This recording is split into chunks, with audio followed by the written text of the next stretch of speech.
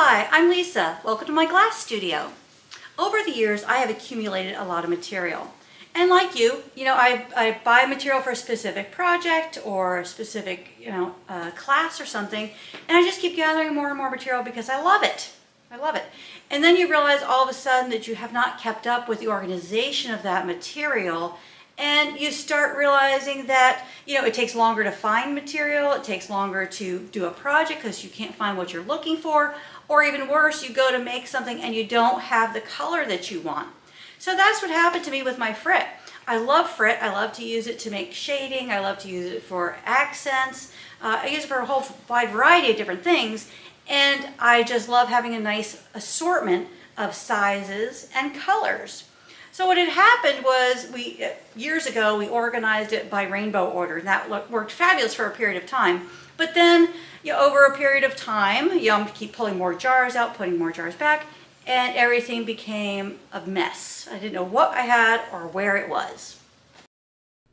We felt like the best approach to organize all this Frit was to take all the jars down and sort them by color. But before we could do that, we had to clean off the studio tables so that we had room to work. Clearing off the tables meant finding places to store my finished artwork as well. So we've got all these things on the table, and then over here we've got our wonderful wall of flame and all of our annual subscribers' names up here to inspire us while we're out here doing this studio cleanup and this Frit organization. I have 3 large work tables, and they're almost always covered with a variety of different projects and a variety of different states of assembly. Because I've accumulated so much Frit, I had to designate a very large area for storage. So this rolling rack seemed to be the best solution where I could store all of those jars of Frit in one place. So now that we have the tables clear, we can go ahead and take those jars down and start organizing them by size, by Frit size, and then also by color. I was shocked how much space there was on the shelves once the Frit came down, and then I was also equally as shocked when I saw the Frit laid out on the table and how much we have and how many repeats and surplus jars of the same colors and same sizes. Now this is consistent with not necessarily knowing your inventory, not knowing what you already have on the shelf, and you have favorite colors. I certainly have colors I favor. And then just to be on the safe side to make sure I don't run out, well, you just order a little bit more, or you open a jar and you don't completely finish a jar. And this is how you end up with such an enormous amount that your inventory isn't really maintained well.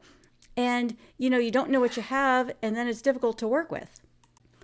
I knew that I had a lot of Frit, but I think one of the biggest benefits to taking it all down and reorganizing it is I'm now excited about the material again because I have a really good sense of what colors I have, what sizes I have, and if there are any holes in my inventory, any colors that I'm missing or lacking. I now kind of have a good idea of what I might like to buy to fill in some of those gaps. I obviously favor this blue color and this aventurine blue because I have 6 jars of each of these different colors and sizes. And, I'm okay with that because I love blue and it's such a wonderful color to work with. So I'm not opposed to having this many, but what this enables me to do from moving forward is I can create projects where it use a bunch of this material and not worry about running out. And there's a lot of flexibility, creativity, and excitement about that. We organize the Frit from powder, fine, medium, coarse, and mosaic in different colors, and then line them up. We did transparent and opals together, and then we stacked them one behind the other. In the past, I had the Frit organized in rainbow order, and that was pretty. But the yellow and the orange can look similar when they're in the finer or powder sizes. The red and the orange look very similar when they're in the powder form. So this time, I decided to separate the Frit not in rainbow order, but do kind of in order where there was high contrast color variations. So it'd be easy to see, okay, this is a red, this is a white, this is a blue, this is a green, without worrying about, grabbing the wrong color and not realizing that you had the wrong color until later. it was Joe's idea, his engineering mind, to go ahead and number the jars. So if the jar in the front has a number on it, a 1, that means there's one more jar of that color. If it has a 2, there's 2 more jars. And this way, moving into working with the material, I know how much I have on hand. We also condensed different colors and sizes, which was a huge space saver. I saved 1 or 2 jars in the event that a jar breaks and I need a replacement. But, the rest of these are just going to go right to this recycle bin. This cleanup really made the entire studio feel more functional and tidier. And all those things lead to higher creativity. And here are the jars all organized on the rack. Originally, we had some of the jars on the very top, but as we went through the different colors and realized we had enough space to put them on these 3 lower racks, we decided to do that because they were easier for me to reach.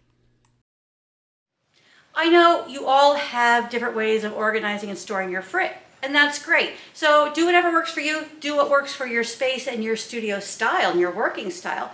For me, because I have so much of it, this nice big rack worked well because I could store all of it, for the most part, in one location. And what we did was we numbered the jars. So if this jar has a number 2 on it, it means there's 2 more jars of this particular color. In some instances with the blue, it's stacked behind the front one. Like this one has a 5 on it. So there's 5 more jars behind here of this same blue. So I know as I use this jar up, what I would do is write a number 4 on the next jar. So this seemed to be a good way to organize and give me an indication of how much material I have and how much maybe I can use in a project, because I'm not going to worry about running out. Now some of these other things where I only have like a 1 and there's only another 1, or something with no number, then there's no more of that Frit. So I know, oh, I have to be a little more careful with the amount I use on that one. And the extra jars are stored up here on this shelf. So this shelf and this shelf have all my primary inventory. And then all of this up here is extra material. So if I have a number down here and I don't see it right behind, I would look for that particular Frit up here on this shelf. And we brought everything down. I had some of the Frit way up here before. And I'm neat as high as I can reach. So up here I was never neat because I couldn't really reach to put the material back or to take it down. Now this I still have to get on a step stool, but at least I can, or what I can do is look underneath and get an idea of what color is there. So this seems to work well for me in my situation in my studio, and it's all kind of in one location. So I'm real happy about that. So real pleased with the way this turned out. And so I know you have your own ideas and suggestions and ways of working, but I thought you might enjoy seeing how we went about managing so many jars of Frit in so many different colors and sizes in such a way that I feel like it'll be efficient for me moving forward on my projects here in the studio. So thanks for joining us. Please like, follow, and subscribe to my YouTube channel. It's always helpful. And send us your feedback. We love hearing from you, and we're doing more and more videos that address topics that are important to you. So we love that. Thank you very much. And please consider becoming a premium video member. We'd love to have you. We're adding new videos all the time, and we're having a great time there creating this nice membership and this community and a space where we can all be creative and enjoy our fusing time together. So until next time, happy fusing.